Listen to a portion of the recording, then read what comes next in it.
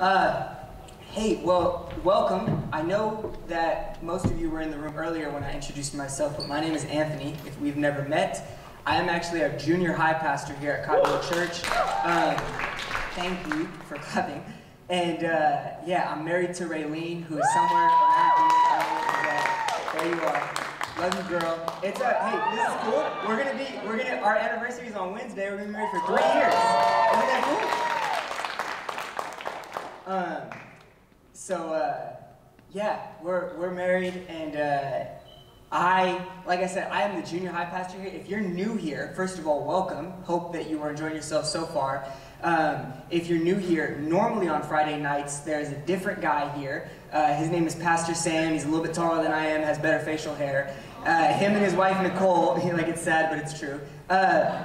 Him and his wife, Nicole, are our young adult pastors. They are not with us tonight, but if you're new here, please come back and meet them and hear them.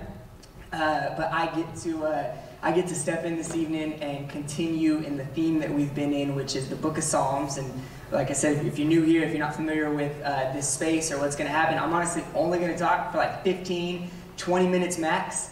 We're going to look at the scriptures together, and then at the end, the people with the great voices and the amazing talent are going to come back up, and we're going to go back in to another song of worship.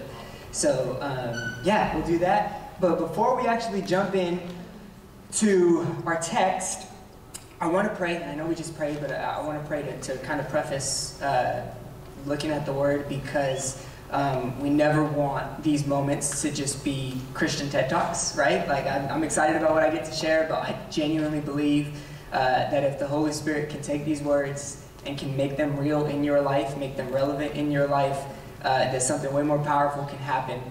You can walk out of here changed. And I just know I've been a part of so many services where that's happened, so I know these moments are special. So if you will you pray with me one more time?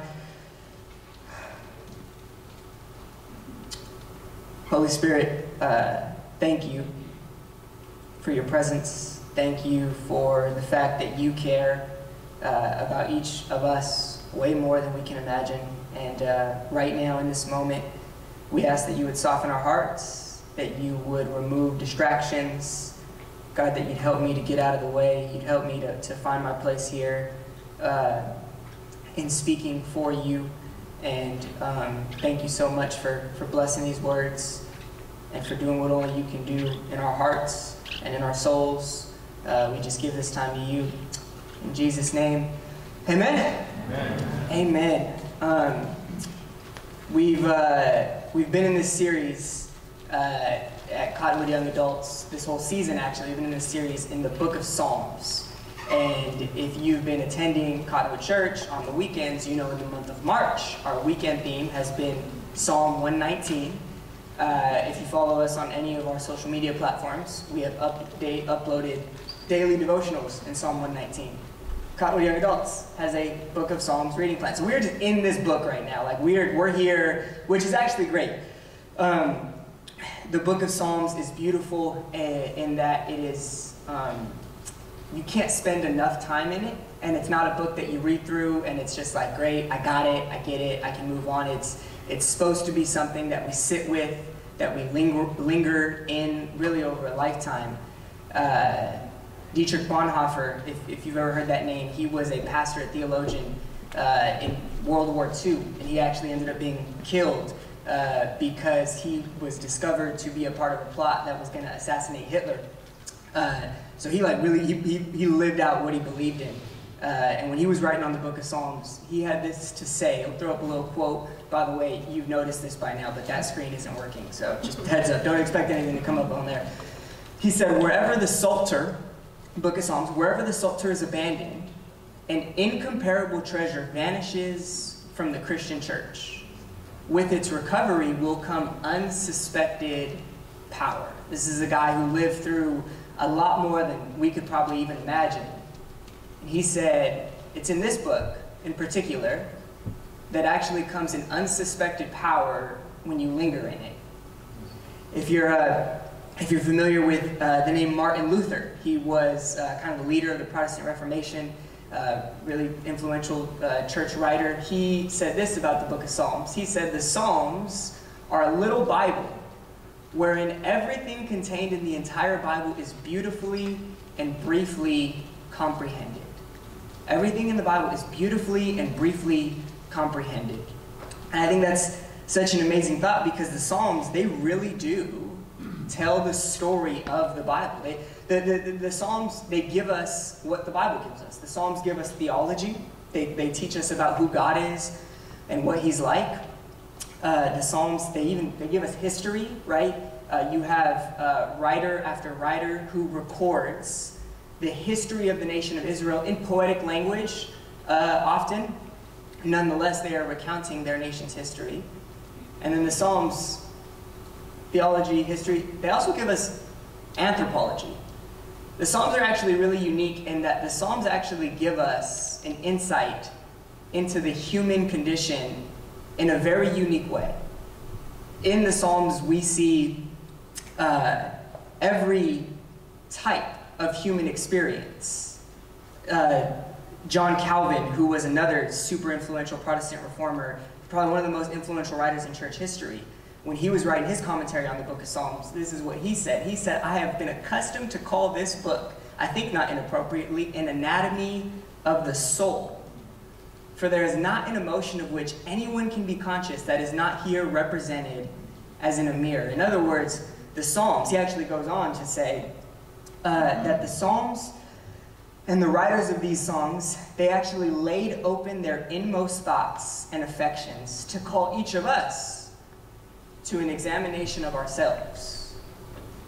It's in the book of Psalms where we're able to see the human condition. We're able to see what are our strengths and what are our struggles.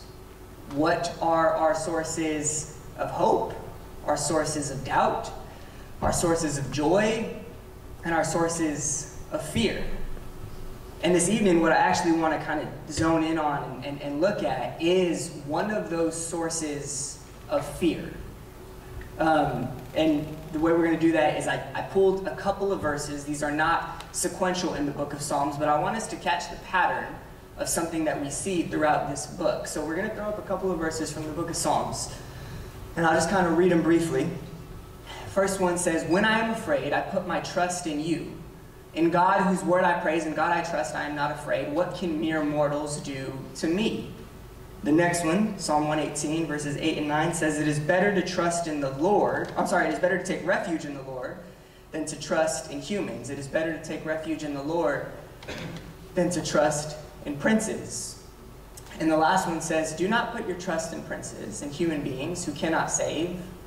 When their spirit departs, they return to the ground. On that very day, their plans come to nothing. But blessed are those whose help is the God of Jacob, whose hope is in the Lord their God." And if you're picking up the pattern in those couple of verses, again and again, we actually see the writers kind of make this contrast between putting our trust in God on one hand, and then on the other hand, putting our trust in people. Putting our trust in others. And another way you could say that is you have these writers and they kind of compare two different lives. They compare one life where somebody finds their source of security and identity in God, and then you have another life where somebody finds their source of security and identity in other people. And if you've grown up in church, perhaps you've heard this phrase, what's kind of come to be, it has come to describe this condition, and that phrase is the fear of man. And if you haven't heard that phrase, we get it from the book of Proverbs, chapter 29, verse 25. It says, "The fear of man will prove to be a snare, but whoever trusts in the Lord is kept safe." Notice again the contrast. You have on one hand, you have people who fear man, and it says that proves to be a snare. And man there is obviously used in the representative sense for people. And then you have other people who trust or fear God. And that is said to be the wiser one. Again and again, if you remember in the Psalms verses that we read, the indication is clear that the smart choice, the wise choice, the right choice is to trust in God. And yet, what the Psalms show us again and again is that yet the tendency of humans, of people, of you and me, is actually to put our trust in other people. The tendency that we all have is to find our source of security and identity in other people. And I think when it comes to that, that affects all of us in different ways, right? Some of you in here, as I say, hey, when it comes to trusting in or finding a sense of security in other people, you're like, you kind of know right away, yeah, that's something I do. Some of us, that's not necessarily something we do with everybody, but we do it with some people. Whether that may be friends, whether that may be a subculture, whether that is family members. Oftentimes, we do this with our parents subconsciously, where their voice, their approval matters way more than it should, and yet it just kind of lingers in the back of our mind. We all have those people in our lives that often, they cause us to ask the question, what would they think if I did this? What would they think if I acted this way, if I said this? And oftentimes, we can actually play into that. And we will intentionally live our lives in such a way, sometimes it's small things, sometimes it's big things, but we'll actually live in such a way to try to control the perceptions other people have of us, right? I'll give you kind of a lighthearted example. I like to golf. I don't know how many golfers you know, but now that you know me, I am the worst golfer that you know, okay? I'll just be honest. I picked it up as a hobby like 2 years ago, and I have not gotten any better since. And I like to golf. Usually, the person I'll golf with the most is my dad. Him and I will go to little par 3 courses, and we'll just have fun. And my dad knows that I suck. So when I suck, there is no pressure. I'm not worried about it. I don't care if it's just him and me, and I hit a bad shot. It's like that's golf. That's my shot. Whatever. Like I'm used to it. If you were to contrast that from when we get paired up with other people. If me and my dad go to play around and all of a sudden there's 2 other people at the tee and they're waiting and we're going to end up being a group, I react to my golf game so much different in front of other people as opposed to when no one's around. If it's just me and my dad and I hit a good shot, I'm excited. I'm actually a little surprised, right? I'm like, what? Like, we're high-fiving each other. I'm like, I want to write that in the calendar to save the date, like this was my good shot day. When I'm with other people and I hit a good shot, it's like, great. That's what I meant to do. Yeah, that's literally, yeah, no, honestly, it's a little off, actually. I wish I don't know, but like, it's totally different. And then obviously vice versa. When I hit a bad shot, when I'm with my dad, I hit a bad shot. It's like, hey, that's golf. That's it is what it is. I hit a bad shot in front of other people, especially that first bad shot when they're still realizing how good I'm not. I hit that first bad shot. I'm shocked. I'm dumbfounded. I'm like, what? Where did that come from? I'm analyzing my golf club. Is there something wrong here? And if there's not, I know what's happening.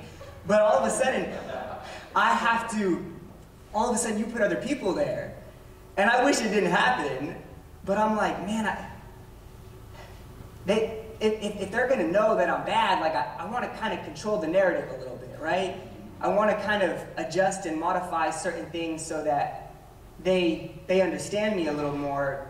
Maybe you've even seen your friend do this. I don't know if you've ever witnessed this in a friend where like you have a friend and you know what your friend is like. You know your friend's personality. You know what they like, what they don't like, what they laugh at, what they don't laugh at, and then you ever see your friend get around some other people, it's a different group of people maybe, or your friend's trying to land a date and all of a sudden they become a different person. Like, it's honestly like your friend is laughing at things that they don't normally laugh at, they're telling jokes, they're like, you could tell they turned it on, they're all of a sudden, they're acting like they're into things they don't care about at all, and you're like, who are you right now, right? And some of it is, it's normal, it's connection, it's interpersonal skills, I understand that. But what I'm speaking to is that deeper side of it. That deeper side of all of us that so often wants to kind of cover and conceal the real us and instead put out something different. Instead put out something that's more acceptable or put out something that is going to be applauded more. And The biblical example of this that at least came to mind for me is King Saul. If you're familiar with King Saul in the Old Testament, we find Saul's story in the book of Samuel. Samuel, he's also going to be a key character for our story. Samuel was a prophet. He was a prophet appointed by God. And Samuel actually appointed Saul to be the first king in the history of the nation of Israel. Saul's job, there was no king before Saul. I mean, it was God, but that's a different story. Saul is supposed to be the person who unifies the nation of Israel, who protects the nation of Israel. He is a political and military leader. And actually, when you read about Saul's origin story, you find out really quick. Saul is blessed and Saul is gifted. The Bible says that he was a head taller than any other man. The Bible paints him to be this picture of this guy who's like, he's got it. Like you could see, he's blessed, he's gifted, God's hand is on him, and God anoints him and appoints him to be the king over a nation.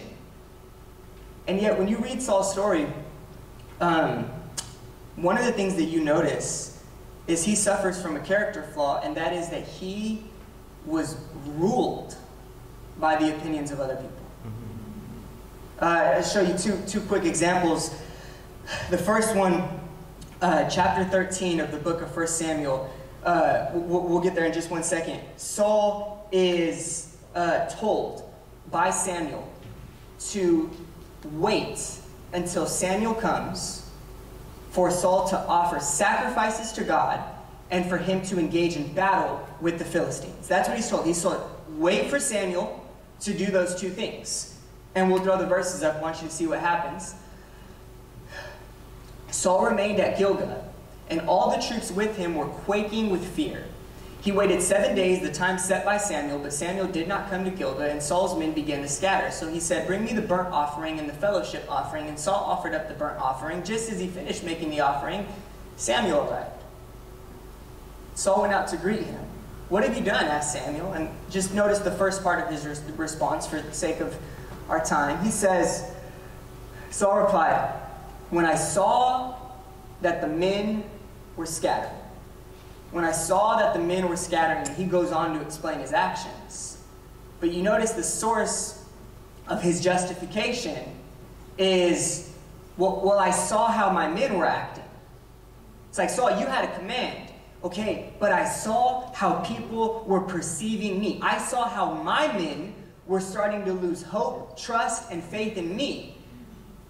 And therefore, I needed to do something about it. Fast forward 2 chapters to chapter 15. Saul is told by, what are his instructions? Yes, Saul is instructed to go and attack the Amalekites. This was a group of people who, if you read earlier in the narrative, they had tried to destroy the nation of Israel right when Israel had escaped slavery in Egypt.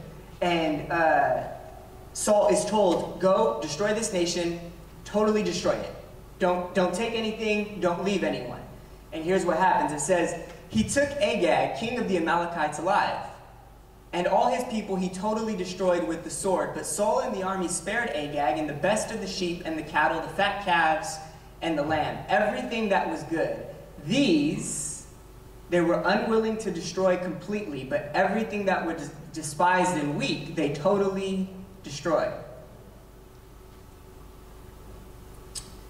These they were unwilling to destroy completely. Again, you have this instance where Saul is told one thing and he does another. And what ends up happening in this story is Samuel finds out. He approaches Saul. And just one last verse actually in this story. This is what Saul says when Samuel confronts him. Then Saul said to Samuel, after he's been confronted, I have sinned. I violated the Lord's command and your instructions. I was afraid of the men, and so I gave in to them. I was afraid of the men, and so I gave in to them. You have this man who is blessed, who is gifted, who is called, who is anointed, and yet again and again in his life, he's faced with a choice, and unfortunately for him, he continually chooses to cater to the opinions of other people as opposed to being obedient to God. That's what the fear of man will do. The fear of man, it'll lead us to live our lives for opinions rather than for obedience. The fear of people, us putting our trust in our source of security and identity in other people and their perceptions of us, it'll lead us to use our money, to buy things, to pay for experiences, not because we really want them, but because we want other people to see us with them. You can take it to an extreme. Some people, the fear of man, like, it'll lead them to go into careers that they don't care about, but they'll do it because of the paycheck it provides, because of the status symbol that it is. Not because God called them there, but just because, well, with this job comes this attention, and it comes, you know, the notice and the recognition and the respect from other people. The fear of man, it'll actually lead some people to tell a lot of little lies. Sometimes big lies, but usually they don't start that way. The fear of man, it'll lead us to just tell, like, some little lies. Like, just spin the story enough. Just kind of change the narrative enough to where that, like, hey, when I'm telling you something about me, I'm gonna kind of just shield things just the right way so that you understand, right? So I don't want to be misunderstood. Fear of man hates being misunderstood. It hates when people don't understand, because misunderstanding, it risks rejection. It risks not being accepted. And obviously, if it's such a big idea in Scripture, we know that Jesus talked about it on the sermon, or in the Sermon on the Mount. Half of Matthew chapter 6 is actually devoted to Jesus talking on this subject of not living for other people. Notice this is just the opening line to Matthew chapter 6. Jesus says, "Be careful not to practice your righteousness in front of others to be seen by them. If you do, you will have no reward from your Father in heaven." Jesus will go on to talk about praying, fasting, and giving, and how all of those things can easily be used to impress and manipulate other people. And I think that's so significant, because the fact that Jesus is talking about these things, it means that the fear of man, it doesn't just lead us to chase, worldly success. It doesn't just lead us to try to be good looking or to make more money or to become more attractive. No, the fear of man will creep into our faith. The fear of man will lead us to actually try to make this Christian thing some sort of competition. Because how many of you know there are ways to flex as a Christian? I don't know if you've ever been around a flexing Christian, right? Like the person, they want you to know, I was up at 4:30 praying in tongues. I basically summoned the sun to rise this morning. Like, you ever met people? They're like, I just want you to know, right? Or I don't know if you've ever been to a Bible study with a Christian flexer where you have everyone's, around the Bible and they're reading and someone reads a verse and they're like, I think the verse, it's just telling me how much God loves me and stuff. And then you have the flexer that comes in and they're like, actually, in the original language, in the original context, right? Like, and hear me out. I'm not down on that, right? I actually care a lot about language and context. I'm not saying we need healthy hermeneutics. I'm not saying that, bad interpretation. Yeah, we need healthy interpretation. I'm not down on that. I'm just saying, I think we need to ask ourselves the question, even in practicing our faith, are we doing it to be seen? Are we doing it to be noticed? Are we doing it to be perceived in a certain way? Are we posting things because we're genuinely passionate about them, or are we posting things because I want people to think of me in this way? Dallas Willard, he was a Christian philosopher. He's gone on to be with Jesus now. He's probably one of my favorite writers of all time. He has this statement to say about Matthew chapter 6.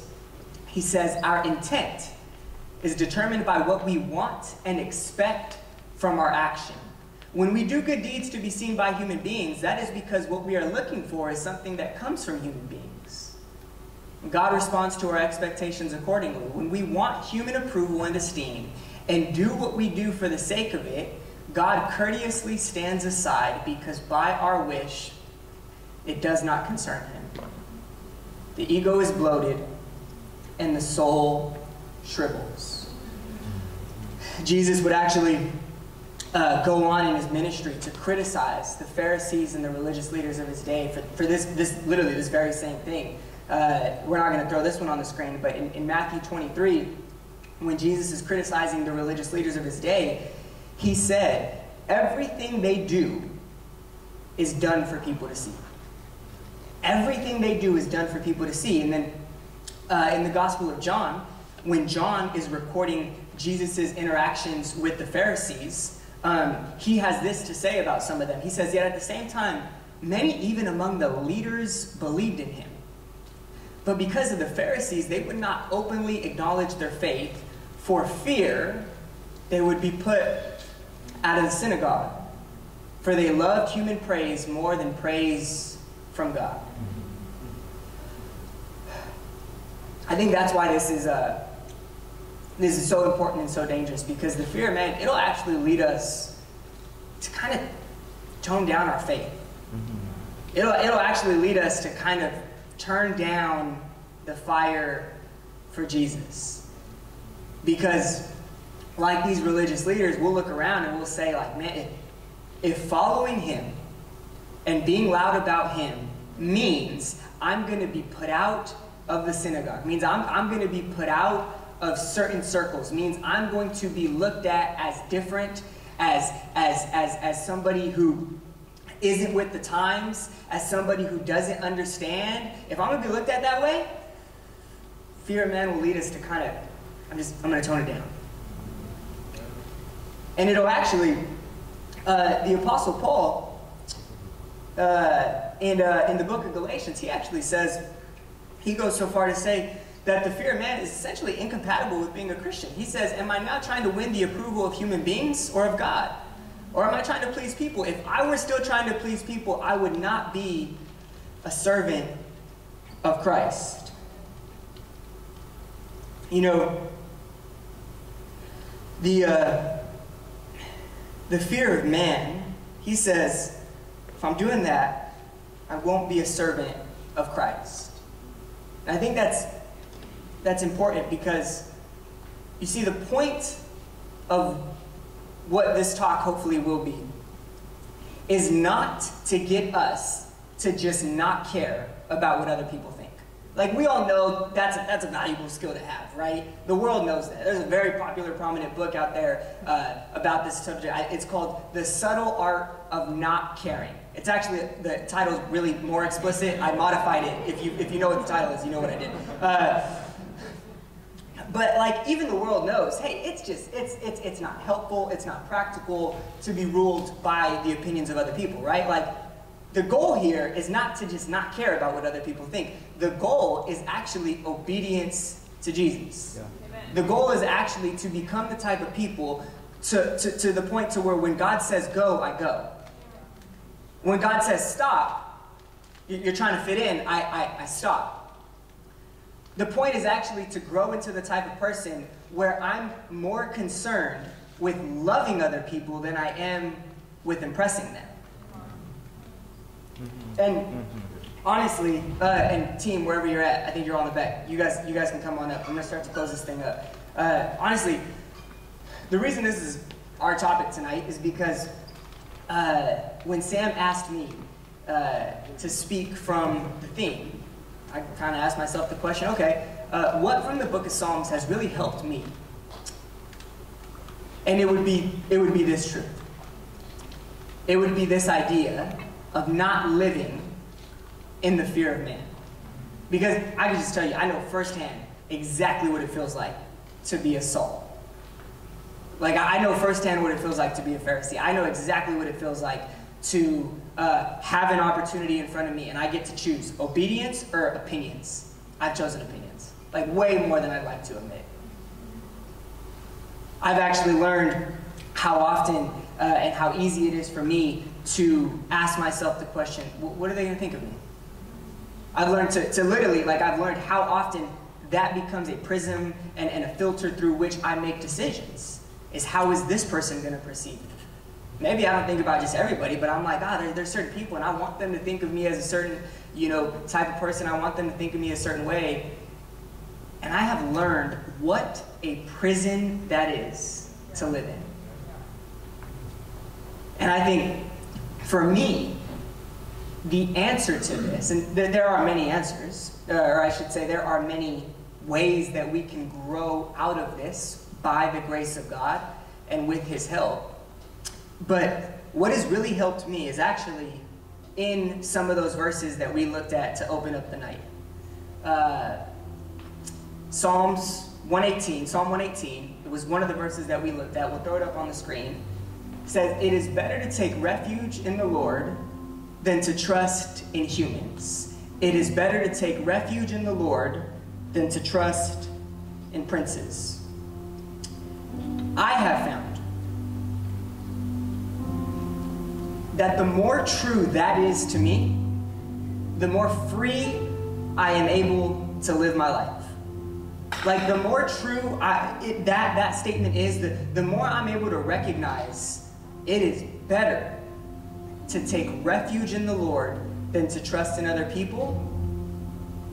It's like the fear of man gets smaller and smaller. And the way that has become true for me, the way that has become true for me is by sitting down with my Bible in the book of Psalms, opening it up and reading it again, and reading it again, and thinking about it and writing about it, and actually letting it come into me and letting it overflow in me into praise.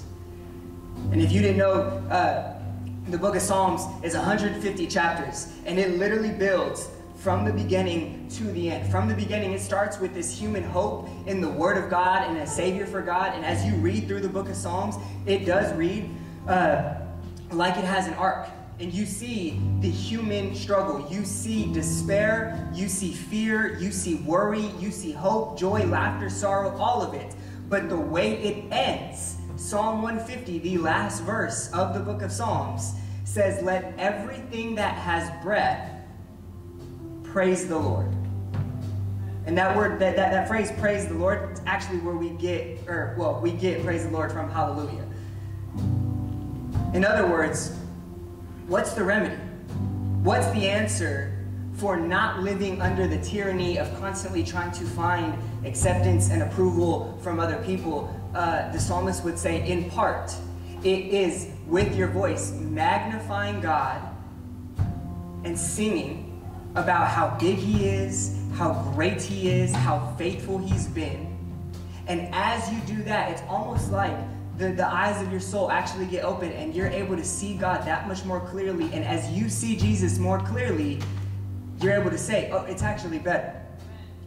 It's actually better to trust in Him because He is more faithful.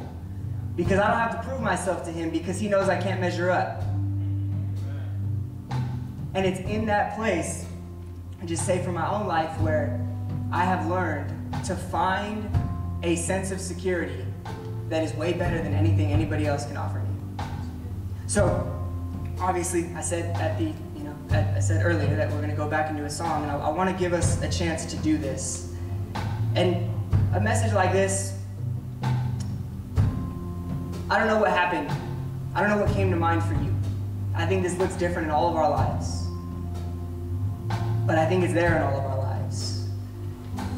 And I don't know who the people are in your life who you would say, you know what, I give a little bit too much thought to their value of me.